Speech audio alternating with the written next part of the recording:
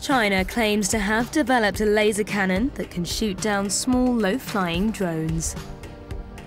The country's state-controlled news agency said the weapon can hit targets within a radius of 1.2 miles and was designed by the government defense agency to combat possible attacks during major public events in urban areas. But why does China feel the need to protect itself? Well, the kind of miniature drones the laser targets are ones that are now widely available on the consumer market. This is because small unmanned drones are cheap, quite easy to launch, and in essence are the perfect weapon for terrorists and spies. So how does the laser work?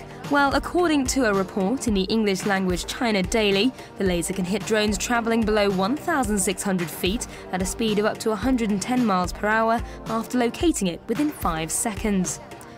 Developed by the China Academy of Engineering Physics, they claim the laser has a 100% success rate after shooting down more than 30 drones in a recent test, providing better accuracy than snipers and helicopters. They added that the new laser system will be installed or transported in vehicles and is expected to play a key role in securing urban events.